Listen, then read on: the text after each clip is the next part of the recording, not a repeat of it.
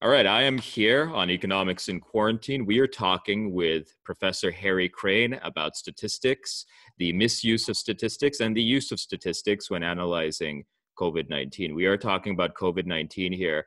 Professor Harry Crane it's a great honor for him to be on here. Professor Crane is a professor at Rutgers University in New Jersey. He is also the co-founder of researchers.one, which we'll talk about in a few minutes. Right now, we're talking about coronavirus. There are, as of today, based on the Johns Hopkins University data, 1,617,204 global confirmed cases of coronavirus and 97,039 deaths. Much of that comes from the United States, where there are 466,299 USA cases and 16,703 deaths in the United States. We are told, based on models, that this is going to be 60,000. And we'll get to the modeling in a minute. But when it comes to COVID-19 reporting, we are bombarded, it seems, by figures. There is a danger in analyzing these data. You had a public disagreement with David Spiegelhalter and John Ioannidis on this. More broadly, you have a paper on researchers.one criticizing so-called naive probabilism, a view espoused by many technocrats and academics. Could you walk us through that? And what would you say are the biggest statistical sins committed by so-called experts concerning the coronavirus? Yeah. Okay. Well, first of all, thanks for having me on, and glad to talk about this. So, so there's a lot of questions, a lot of things to kind of cover in there.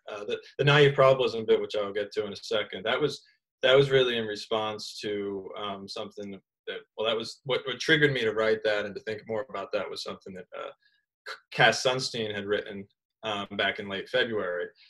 So I guess kind of going in chronological order, and really my interest in this and most of what I was writing on this was, I think, more relevant, say, a month ago than it is today, after we're all kind of already in this thing and we're figuring out our way out of it. My objective then was to try to avoid getting into it in the first place. And so the Spiegelhalter bit, first of all, that was really a minor, to me it was a relatively minor disagreement compared to the Ioannidis and the Sunstein issue.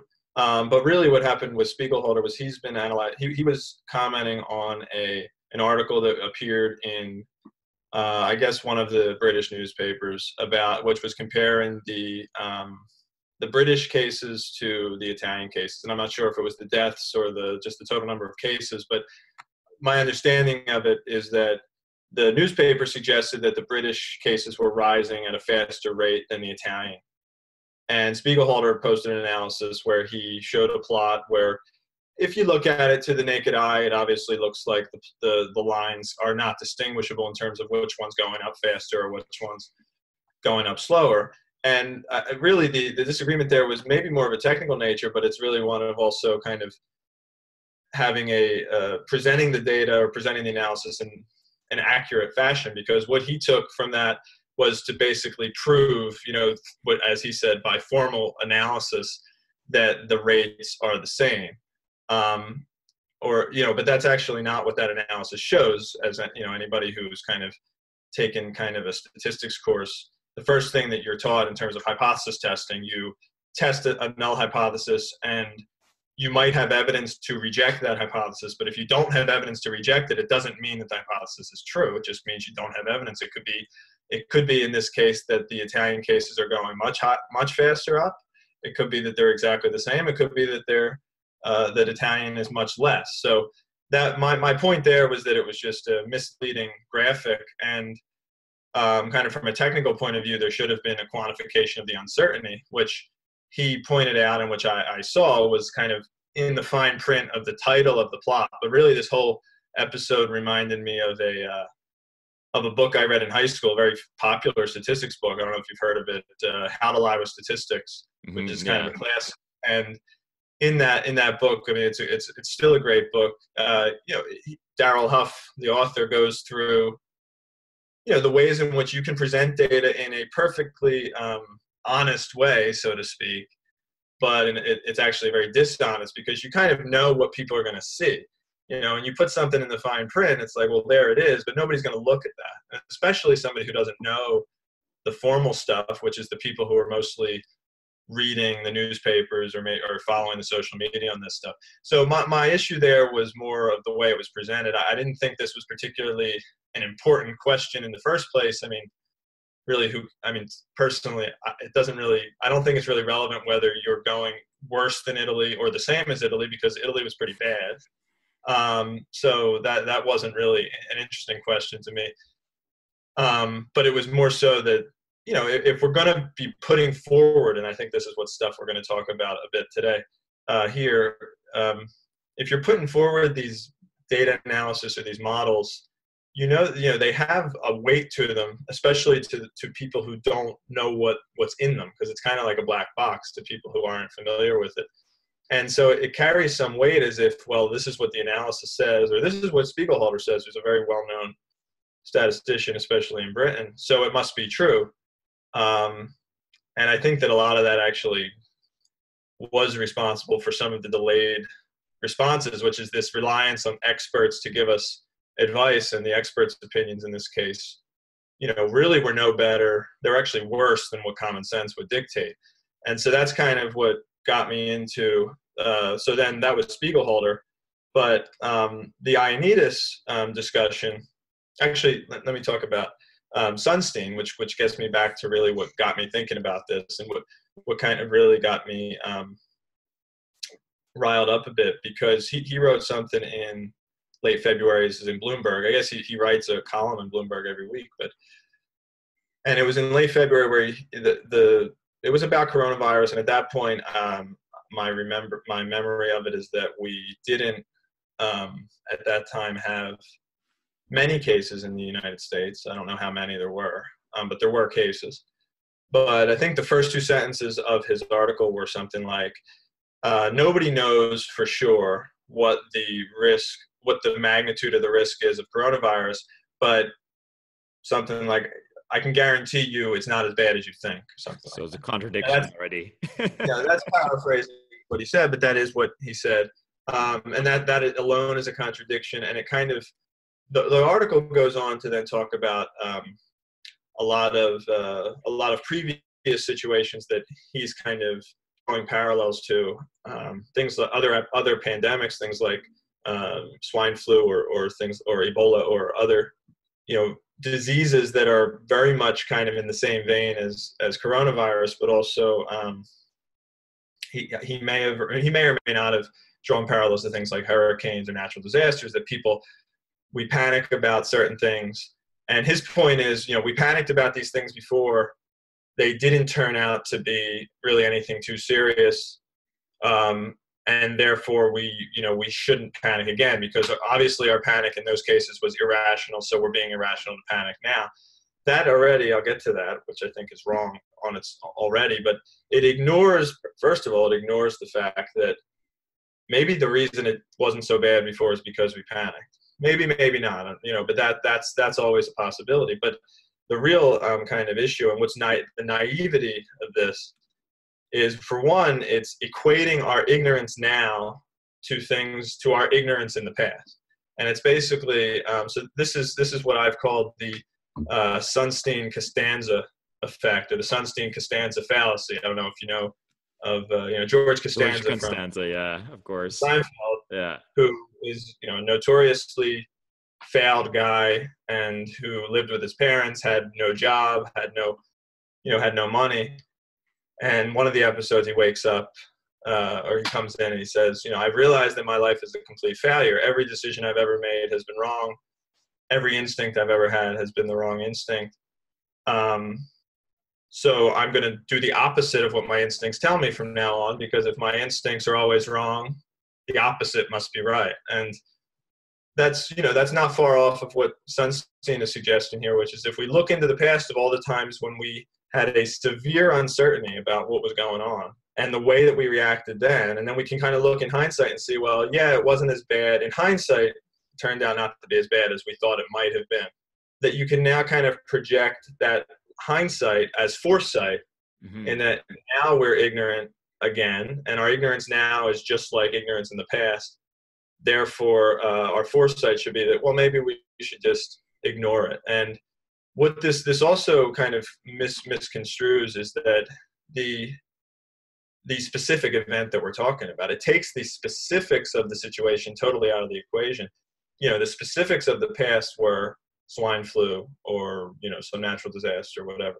The specifics of this case are the coronavirus. It takes all of that out and it just looks at us as, limited people, uncertain and unknowing about, what was actually going to happen. It just says that, well, I'm as ignorant now as I was then, and therefore my actions should kind of match that. So that's one part of the naive probabilism view. But the other part is this focus on, well, that's a naive view, and the probabilism part is that he went on to talk in that article, and a lot of people were doing this at that time, which is, it's very unlikely to spread, or it's very unlikely. How often does a worldwide pandemic happen?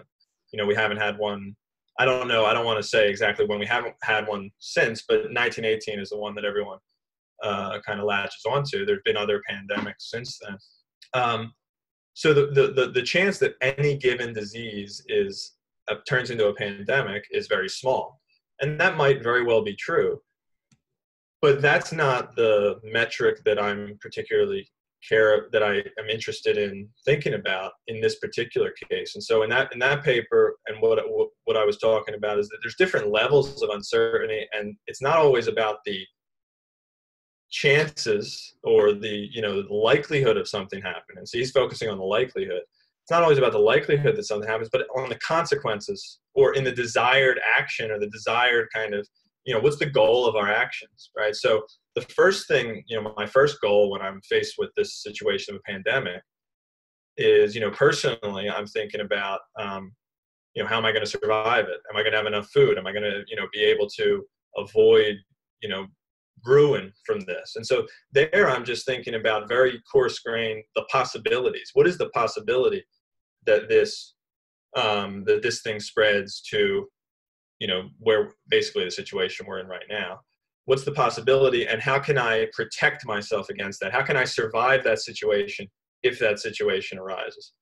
Only then, and that's what a lot of people, that's what is called the panic. That's where people are going to the store buying all kinds of food.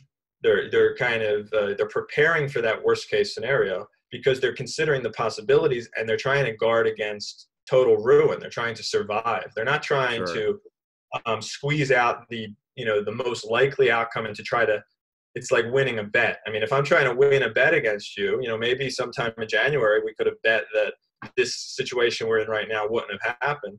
And it might be it could have been that this was a very likely scenario, a very unlikely scenario at that time. So we're happy to make that bet, but I still wouldn't avoid going to the store and buying extra food, or I still wouldn't, avoid those precautions, because these are two different objectives. It's like insurance, right? I suppose, in a way. Well, this is this is like the extreme kind of insurance, because I'm trying to basically just survive at all costs. I'm not even trying to, it's kind of like if your house is burning down, insurance, you would like to get the house back.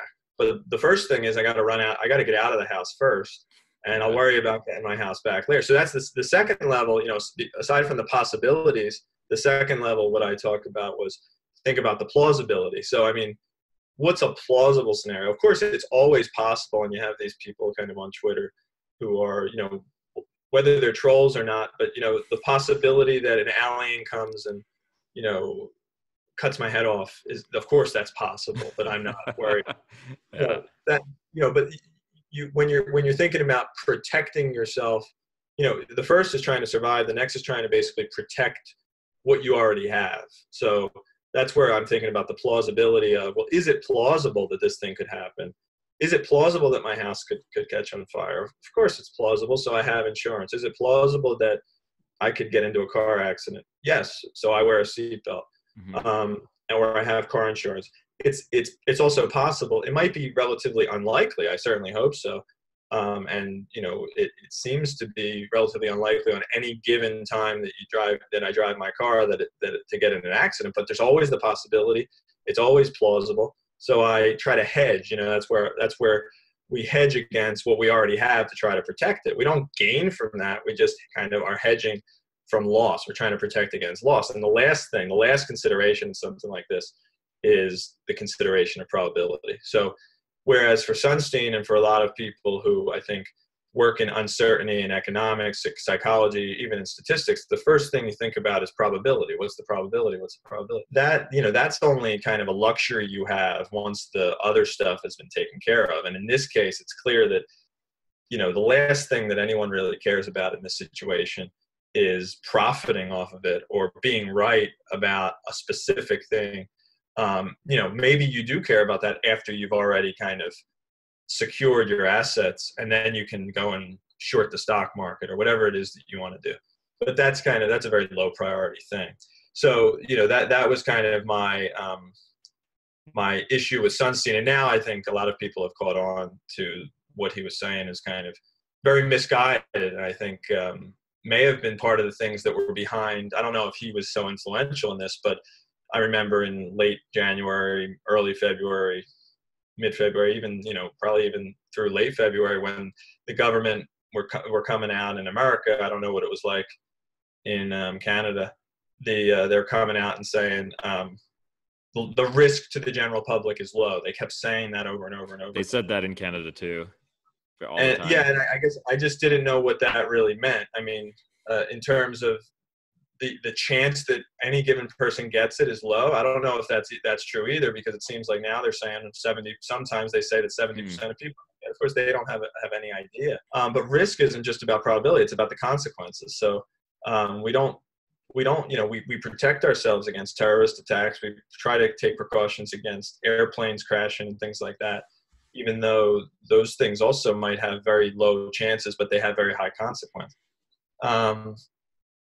The final person you brought up there was Ioannidis, and that kind of gets us towards, so really what I was talking about so far with Sunstein was kind of on the probability side of things, which is my primary area of the things that I think about in terms of prospectively, looking forward, what should we be thinking about to try to position ourselves and, put ourselves in the best possible position in the future, today, tomorrow, next week, next month.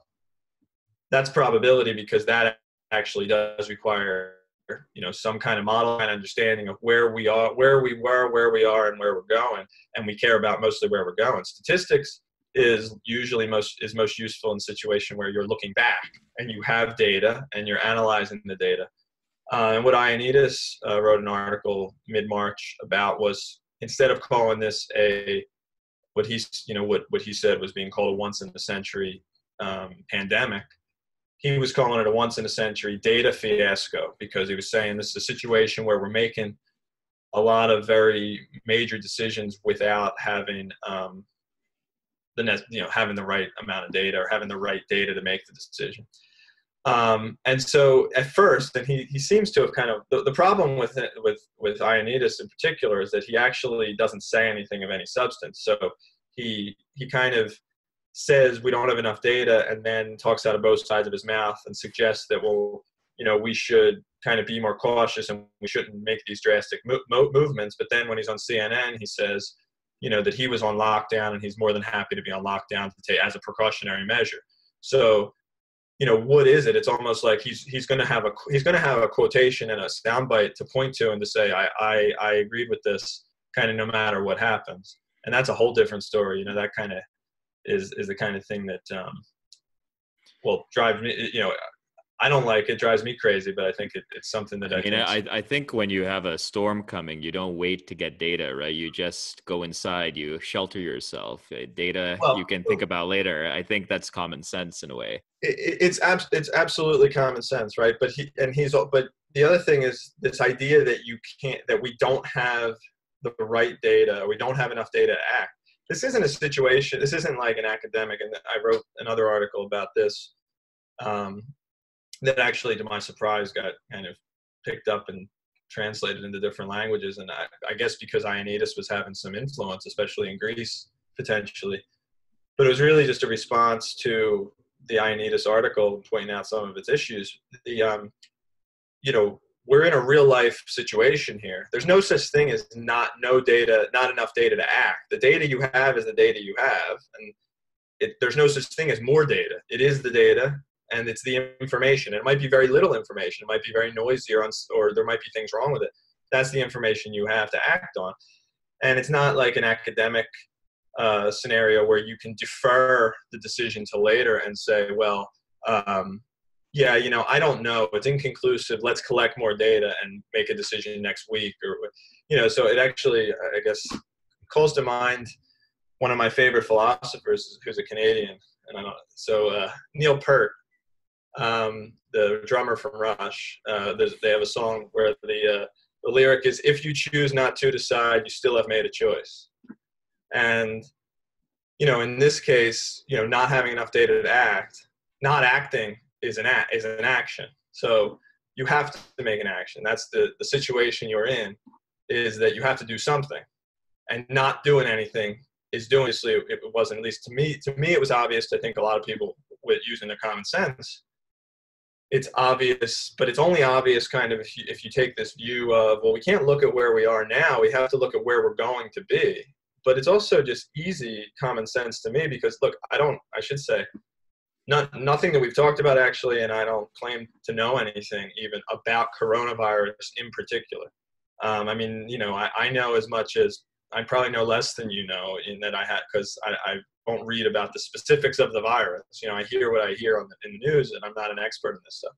But it's not, that's really less relevant, especially since I don't think people who study this stuff for a living even know very much about it, or know enough about it to make definitive statements. It's about how do we make decisions in this uncertain circumstances. And what I was looking at, and what kind of keyed me in, was I had no inside information on this. I'm looking at China, and I never really paid attention to the data coming out of China. And it seems like now the data coming out of China might have been questionable. But I don't care what the data says. They shut down an entire city of 15 million people, 10, 20 million people. They lock them down, and they have people walking around the streets with machine guns, or, with guns, and not letting people out of their house. Do they do that? And, I guess if you want to draw these comparisons to the flu, people were saying, we don't shut down our economy for the flu because then 50,000 people die a year. Okay. Now, I don't know if they have the flu in China, but I assume they have diseases, over the course, seasonal things that happen. Do they have military patrol in the streets in a typical year because of the flu? I doubt. I don't think so. I haven't heard about that. So this is obviously an extreme reaction from them. So that signals that there must be something going on. Whether or not the data says it or not, they're worried about something. And then we even had the benefit of waiting until after Italy. Right, Italy was turning into a disaster before we were. Do you think Italy would lock down the entire north of the country and then the entire country if this wasn't bad? So it's more about looking at the actions that other people are taking in response to this, and they don't want to take those actions unnecessarily. They don't do that under normal circumstances. So I don't think you need very much specific information or specific data points about this particular disease or virus or whatever to know that common sense says, I better look into this, or I better, guard against this. So one of the things that the common sense people were saying is we need to implement a travel ban. And in Canada and in the United States, we kept hearing, travel bans don't work. They're ridiculous. Now there's travel bans everywhere. What gives here? What's happening? I mean, there seems to be a discrepancy between the experts and the public. And to what extent can we rely on, in situations like this, on common sense? Because on the one hand, you don't want to blindly trust experts who, as you said, may not necessarily know what they're doing statistically. And on the other hand, you don't want to go over towards conspiracy theories, 5G, all of these other things. So to what extent do you balance those two? Well, to some extent, right, there's a point at which common sense is all you have. I mean, in some way, common sense is all you ever have. But sometimes your common sense is, let me trust the expert, right? But this stuff, to me at least, isn't anywhere close to the realm of conspiracy theory. I mean, is it a conspiracy theory that a disease can be passed human to human? I mean, this is right. So the stuff that we were first hearing were things like, we have no evidence, or I don't know exactly if they said this for travel bans, but something like travel bans don't work. Okay. Why don't travel bans work? I have no idea. No, travel ban, you might say, isn't the best way to do this. Maybe it is, maybe it isn't. But if you have people not coming into a place, people who could be sick not coming into a place, it sounds like it's a net neutral, but probably net positive. So it shuts down that one. You might say, well, we have more cases inside. The people outside are less of a concern. That's fine. You can still shut them out and avoid that extra bit of complexity. Masks don't work. I mean, I think that the Surgeon General, originally, or people said that there was no data that masks work. And I don't know if they said that particularly, but how do masks not work? Why do doctors wear masks? Why does everybody who does surgery wear a mask if it doesn't work? Does it work for them because they went to medical school and not for me because I don't know how to put it on right? And I even had people tell me, and these are people who are medical people, saying masks increase your risk of getting infected if you're not already infected, because the stuff will get stuck in the mask and then it's just kind of sitting there waiting for you to breathe it in. I mean, it's saying that, all these things, I mean, it's like, well, and now, of course, they're saying that masks work. But, other thing, travel ban, human-to-human transmission was the one that, I was getting emails from my university.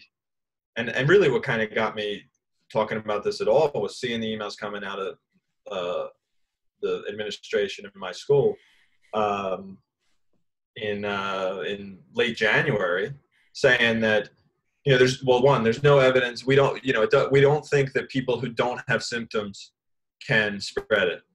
And there's there was at that time no evidence of human-to-human transmission, and all this stuff. And it's, this is just common sense of, first of all, don't most diseases we deal with get past human to human? Do you have to be coughing all over the place to transmit a disease? It's basic, common sense of, well, maybe that is the case, but maybe we can at least, let's not make that assumption until we know. So they seem to be willing, and this is where the data comes in. It's, the absence of evidence thing, but in this case, it's that we have a lack of data. Having no data that masks work is not data that masks don't work. And they're perfectly willing to make the assumption on one side of it, instead of making the assumption on the other side, which is, you can make the assumption on one of two sides. Either you can, without any information, you can assume that masks work, or you can assume that masks don't work. And for some reason, they decide, let's make the assumption that masks don't work. But why not make the assumption that is more cautious, more conservative? And I think that some of this gets into. Oh, did you have something to say on that? Yeah, actually, I was wondering about that. Just in terms of statistics and the whole absence of evidence is evidence of absence thing. On Twitter, you say the following. I have a very nice quote from you. Statistics has become a branch of rhetoric. For any argument you want to make, there's usually a statistic that can support it. If not, there's always a, quote, model that can support it. This is the UK approach. For many of my listeners, especially Canadian listeners, I think that, to be quite frank, Americans are better with challenging, I suppose, authority or challenging academia. But especially for my Canadian listeners, such a tweet may seem quite alarming. Statistics, we are taught, is just about facts. And we are taught to respect experts. We're taught to respect authority, to be more or less complacent about it. Would you explain what you mean by that tweet and how it applies to the UK specifically? Well, I think that question and that attitude you just described about being taught to trust this is exactly why this is is exactly why it's such an effective form of rhetoric, because it's the kind of thing that if you don't know any better, I mean, really, there's really a narrow, a very small fraction of people who know enough to question a particular model in a particular situation, or to say, well, this is, or to say, well, I don't have the data, but here's why that doesn't make any sense, or here's why they're probably missing. There's very few people who can do that. I mean, even me, I'm a statistician, but I don't know everything there is to know about statistics and how it applies in every little situation, because you not only need to know the technical side of how the statistics, how the methods work, but you have to know kind of you need the domain knowledge to understand, how the data was collected, where it came from, where the models come from, what assumptions are being made, and what those assumptions mean. And so I think that the UK approach, so specifically to coronavirus for a second, but then if you can take this outside of coronavirus, it actually applies much more widely. But the UK approach, as I understood it, was they were relying on this idea of herd immunity, because certain models that they had and certain experts, whether they were, I don't know if they were statisticians or they were biologists or some combination of that, were kind of relying on this idea, which we seem to believe happens for things like the flu. They were kind of assuming that once you get the disease, you're immune to it. And so they were relying on this idea that let's just kind of gradually expose people to this, they'll get better, and then eventually we'll have enough of a kind of an immunity where we'll kind of phase this thing in, phase this thing out, and we'll all be done. And I think that their initial model probably predicted that some number of people would die from this. It might have been around 10,000. I don't know the exact numbers. I try not to focus on the exact numbers because those are also coming out of a model anyway. But it was something that they considered to be reasonable, although that alone is a whole other kind of question of what is a tolerable amount of death, and how are you going to enact a policy that kind of knowingly, or at least you think knowingly, will lead to some number of deaths, in this case a relatively large number of deaths, 10,000. But then a couple of days later, a couple of weeks later, another model came out. This was from, I guess this is the one attributed to Ferguson, which was projecting, I don't know, 500,000 deaths, something much, much higher, on the order of hundreds of thousands of deaths. And that eventually changed the UK decision to go in a totally different direction. Now, where's the truth? I don't know. I mean, 500,000 deaths might be too high, 10,000 deaths might be too low. But at first, they were really projecting, Johnson was up there and he had his henchmen, who are the head scientific people, whoever they are, in Britain. I don't know the system very well, but they were, going up there very authoritatively saying, this is what's going to happen. And this is, this is what we know. We're scientists. And, it's very, to me, it's a big problem. I think that, being in America, I guess, somehow I have the luxury, I don't know about luxury, but I'm more exposed to this skepticism of, there's a great skepticism in general of academia, but there's just a skepticism of government. There's a skepticism of this idea of expert.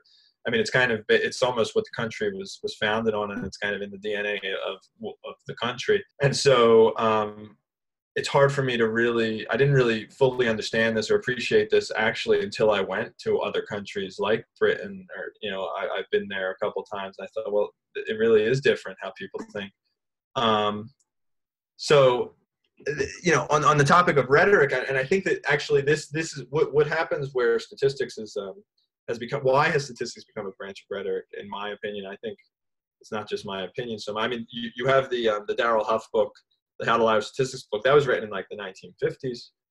And so statistics has always been something that people have been skeptical of, because you can kind of twist things in your favor. You can cherry pick statistics, and people have always kind of known that intuitively. It's become even more so, though, nowadays, because of the success stories of, things like statistics, data science, AI, and all this stuff, where we actually have stories and cases where these methods have been very influential and very helpful. They have done good for us. Things like, this basic stuff like the internet, search engines and stuff like that, which has changed our lives and has made things much better. But what these don't understand is that, first of all, those are very specific applications, and they're also, the domain in which statistics works best is a domain in which you have a lot of data and you understand where the data came from and how the data kind of behaves and how the data relates to the whole situation that you're trying to understand. So designed experiments, things like that are the case where statistics is most well understood, but a case where you have many replicates of some phenomenon that you're interested in. The situation we find ourselves with the coronavirus and with a lot of real world decisions or policies is we don't have a lot of data. We have to make a decision based on one data point, or we have to make a decision based on 0 data points, and that's where we have no choice but to rely on common sense. And the problem then becomes the people who are, you don't become an expert based on common sense. You become an expert based on your understanding of a specific narrow technique. And when that technique no longer applies, the expert's opinion is no longer very helpful. But typically there's a quote, I guess, there's an idea from, I don't know if it's an idea so much as a phrase from Kahneman's book on Thinking Fast and Slow, but he talks about theory-induced blindness, this idea that once you've kind of mastered a theory and you've thought about the theory and you've understood the theory and everything in the context of the theory, it's very difficult to think outside of that theory. And, once you see the world as a bunch of statistics and data points and things that you draw lines through, it's hard to, you can't really think outside of that. So you basically have, whatever common sense you had before, you basically you've trained your common sense out of you to, this is the tool, this is the way that I see the world. And I think that that's the skepticism of experts. I think you have to take into account, well, what is this person an expert of? I mean, I'm not, there is such a thing as expertise. Not everybody's an expert in just because you're an expert in one thing doesn't make you an expert in other things. So what's this person an expert in? And are they talking about that thing, or are they stretching? That's kind of what I at least try to keep in my mind when I'm processing this information. But just to try to, if I can take a minute or two to relate this outside of coronavirus, if you're familiar with the replication crisis in science, this idea that most of scientific research in a lot of fields, in some fields, is wrong or highly questionable. And to address the question of, is this statement that I made about whether statistics is a branch of rhetoric, is that kind of itself rhetoric, or is that kind of real? Well, if you look, over the past couple of years, and I followed this, I'm not directly involved with this, but I followed the discussions and the arguments over how to address this replication crisis. And and so I should say, where does this replication crisis come from, for those who don't know, is from the widespread use of statistics in all of these different disciplines: social sciences, hard sciences, soft sciences, everything in between. And so at some point statistics was used for very specific experimental cases, back in the 1920s, 1930s, you're doing agricultural stuff. And now we come to the present day where statistics is being used for almost everything in every scientific field. And so it became more mainstream in academia, and eventually that took the leap into the general consciousness, into business, to the point where now there's enough people who think they know enough, or who understand the buzzwords enough, to where it actually becomes an effective tool for rhetoric. But we have this replication crisis, and in last year, so there's people always publishing on how we should address the replication crisis, this and that. There was an article in Nature by a group of people, and they were just, I don't know if it was an article so much as an editorial or whatever, but their comment there was, stop using the word statistical significance, and stop using the word confidence interval, use the word compatibility interval instead. So they're actually, in publishing something like that, you're acknowledging, they're not changing anything about the methods, they're not changing anything about the way you think in a technical sense, they're changing about the words you use to communicate this. That's the definition of rhetoric. They're acknowledging that this is a rhetorical device, and that the words that we use affects the way that things get communicated. I think the American Statistical Association may have, I don't know if they've banned the words significance, but they released an entire article about how statistical significance shouldn't be used. So they're turning this into kind of, it's not, the statisticians are also kind of complicit in turning this into a political, kind of a sociological, political, and a rhetorical issue.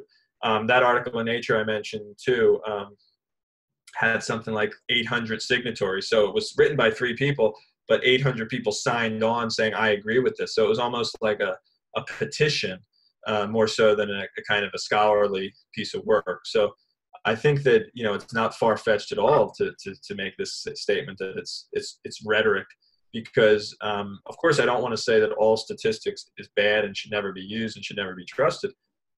But unfortunately, the thing that, when I hear a statistic quoted and I hear it being used to push for a particular agenda, that's when, alarm bells start to go off. So that's kind of mostly what that statement was in relation to, and particularly in relation to this ongoing coronavirus stuff, because really nobody really understood, especially at the time that I wrote that, what was going on. And the focus at that time was still on kind of what the data says. And the data is only up to the present day. And again, it wasn't taken into account kind of where things were headed. And anything that it was trying to take into account where things were headed were based on models, which themselves are just projections. They're mathematical projections based on assumptions, which can't be verified. So they're even kind of, and the assumptions could be wrong. The assumptions can be wrong. The assumptions, could be, the assumptions themselves carry with them implications about how something's behaving, and it's not always, those implications aren't always very well understood either. So, yeah, I mean, I think that it's just important to keep that in mind, I would say. One of the ways to sort through, I think, this problem with the noise that's inherent in decision making and policy making and public health now that we're seeing and dealing with the coronavirus is to imbue policymakers and experts, so to speak, with skin in the game, right? In order to ensure that they are making decisions that actually allow them to incur some risk from the decisions that they're making. How can we do that now? To what institutional framework, what institutional reforms can we make to ensure that that happens now, so that future potential pandemics or emergencies can be handled more effectively? That's a good question that I unfortunately, I don't think I have the answer to that in this case, because I mean, it's almost against the, it's kind of almost against the DNA of a policymaker or a bureaucrat to have such skin in the game. And it's kind of built into bureaucracy that no particular individual has any responsibility for anything.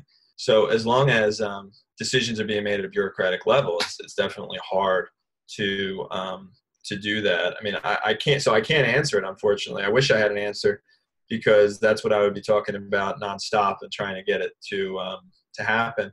The only thing that comes to mind for me, and this is not exactly in the realm of coronavirus or policymaking, but going back to this replication crisis, which I think maybe has more parallels to this stuff than immediately meets the eye, just because it's a very specific context, but you have scientists who are making claims, factual claims about the world. And they also somehow, it's somehow magical that I can write a paper with my name on it that is completely wrong, publish it in a journal, get credit for it. And then you find out three years later that you do a study and says this was completely wrong 3 years later. And nothing happens to me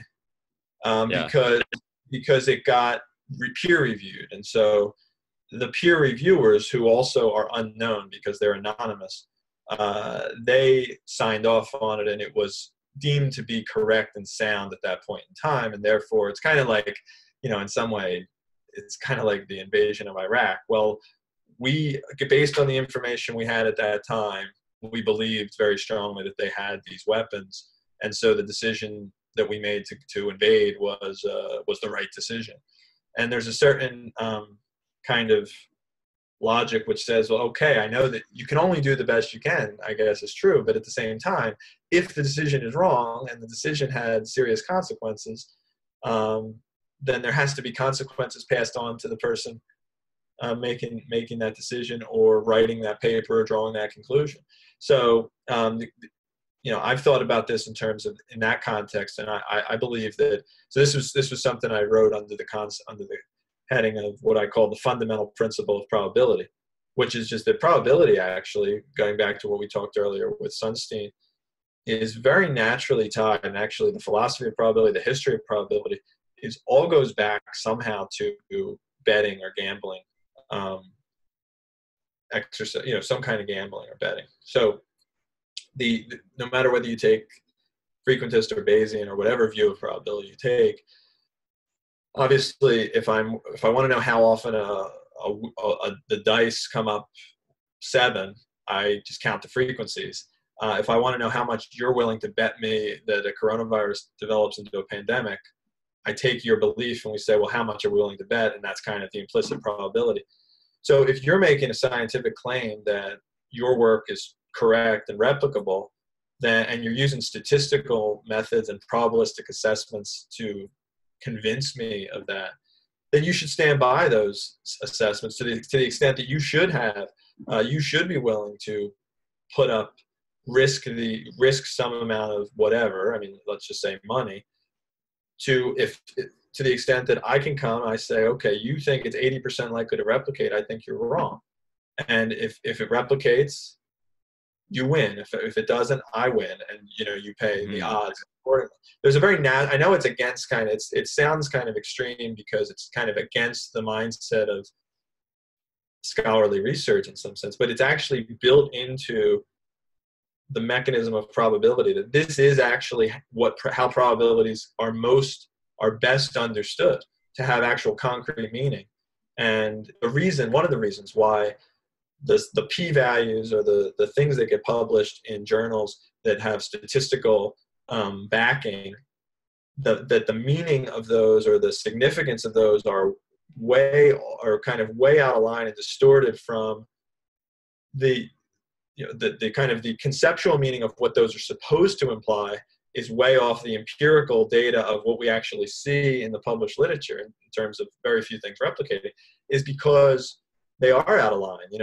They're not staying true to this conceptual understanding or this true meaning of what probability is and what it's supposed to be used for. So that's one example. But I mean, in terms of policymaking, I don't really see how to bridge that gap to all of a sudden now you have people on TV or people in the government saying this is what we should do, and then if they're wrong, they're wrong. I mean, it's difficult, right? To some extent, they should at least be forced to incur the risk that they're putting everybody else, that they're kind of imposing on everybody else. But somehow even that doesn't even hardly feels enough, because it's one person making a decision that's going to impact hundreds of millions of people, and if that's the way the system kind of works, there's almost nothing that can be done to hold that to make it kind of fair in the sense of making the risks be symmetric. But yeah, I think that just to the only thing that I think can be done is more more public kind of scrutiny. People, the general public does hold a lot of kind of power in how things get implemented, just because, and I think this is also responsible for some of the American, it's the American mentality, but also the U.S. has been a little bit bad at responding to this. But I think that it's because it's not, we just wouldn't respond well to somebody coming out in late February saying, okay, we're all shut down, don't leave your house. People wouldn't comply, and people still aren't complying. I mean, that's just not how we do things. And so there is this kind of skepticism of that these people don't know what they're doing. I mean, they've made enough mistakes in the past, and this was another one because they kind of slowly changed their mind. They've made so many mistakes in the past that why would you trust them now? And so I think the more that somehow we're able to get towards, we're bridging the gap between the common sense, kind of general common sense about things, but at the same time having hard evidence and having people know what they're doing in the positions to make the right decisions, or at least to guide the right decisions. I don't know. It doesn't seem to suit bureaucracy very well. But I would agree with you there. Last question. You mentioned the replication crisis. So on that note, I'd like you to talk about where we can find you. Can you talk a little bit about researchers.one? Do you have Twitter, YouTube, Periscope, all of that? Well, the main place to find me would be on Twitter. So my name's Harry D. Crane on Twitter. I have a YouTube channel. I post some videos there. I've been posting my lectures as I do remote teaching. I've done some Periscope things. That's relatively new to me, but the main place would be Twitter. Yeah, other than my involvement, other than my teaching and my research, I also run a website, a publishing platform called researchers.one. That's the website, researchers.one, O-N-E. And what it is it's a peer review. It's a new peer review model. It's a peer review platform where, which is really designed to get us back to where I think peer review should be, or where we think it is in terms of the ideals of it. So part of that is cutting out the middleman and cutting out the bureaucracy of the editor. So for those who maybe haven't gone through this painful process, right? I submit a paper to one journal, and I can only do one at a time. Yeah. And everyone looks at it, and then he or she sends it to an associate editor, who then sends it to, and that associate editor is going to be usually anonymous to me. And then that associate editor sends it to referees who are anonymous. Those anonymous referees say, this is what's wrong with the paper. Either fix it or reject it. And then we go and we do this kind of for months and months and months. Or they reject it and I have to send it and go through the same process elsewhere. So now there's a good part of this, which is, sometimes those anonymous referees actually do a good job and say things that are good, that are helpful. A lot of times they don't. But anybody, I want things that I say, I want the things I write to be checked. And if you have something that, if you know that I said something that's wrong, I'd like you to tell me, and then I can fix it. But I want you to focus on the things that matter. The fact that you disagree with this particular sentence shouldn't mean that the whole thing gets kind of rejected out of hand. Or the fact that, the referee got his paper rejected a week ago, so now he's just mad and wants to reject my paper for any reason at all, and you can always find a reason. These are things that actually do happen. It's not, and I've been kind of fortunate enough in this process, but these things happen. I've seen them happen. But so what Researchers.one does is it says, okay, there's a good part of peer review, a bad part. Let's keep the good part, get rid of the bad part. So you go on there, you post your paper, it immediately gets posted. But so there's no barrier to publication. And so part of the no barrier to publication is, well, you can publish anything. It could be totally wrong. That's true. So the counterbalance to that is, but everything that gets published is open for public review and public discussion. So you can't stop that. That's not an option that you have. So you post there, and if I come across your paper, I find something wrong with it, I can write, I write what's wrong with it. And then the people who read it can kind of weigh who's right and who's wrong. And it's kind of up to the reader at that point. And you can also acknowledge it, change what you've written, revise. It's really not meant to be something where I point out what's wrong. It's really something where I should be kind of in somewhat of a collaborative spirit, where I read something, I say, this is good, but I think this can be improved here, or I don't think this is clear. And then it goes back and forth. And I've had some very positive interactions there. Some people, for the most part, the people who are participating in this are engaged, and they're interested in actually getting into a conversation about this, even if they might have some critical things to say. Overall, it's meant to be constructive. And I've ended up, developing kind of relationships, friendships or professional relationships with people who've done this. And we've gone back and forth a number of times. Because there's a real kind of level of engagement there that's not there when you have 3 or 4 middlemen who are passing this thing along, really for the purpose of an administrative exercise, which is, do you get to put this journal on your CV or not, instead of the scholarly exercise of, this is a discussion, this is a discourse, this is something that other people are going to read, and let's come to a point at which this is kind of in its best form, and this is the most clear and the best possible way to communicate it. So that's the goal of it, and we're anyone might, of course, encouraged to check it out. There's the main thing about it is that it's completely open open access in, almost every way. It's open access in that everything that's published there is publicly visible. It's open access in that anyone can publish there in any field, and that anyone can review and it's also in the sense that you keep your copyright 100%. So we can post your article, but you can go and publish it in other journals or at other sites. And I think that's an important thing, that if you think about it, I mean, this is kind of a little bit tangential, but from an academic point of view, the craziest thing that I realized is we write these papers, we submit them to one journal, and then the journal takes all of our rights away from publishing that. And we only get to publish it in one journal.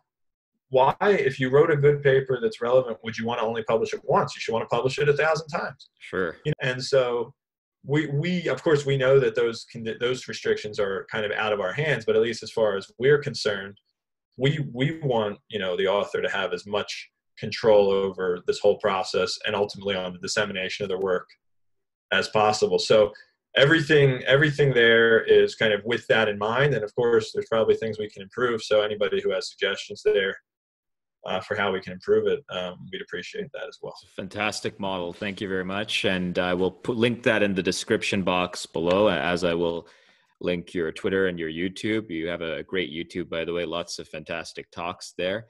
But we're done. Thank you very much, Dr. Crane, for being with us today, and take care. Okay, thanks a lot. Have a good one. Bye.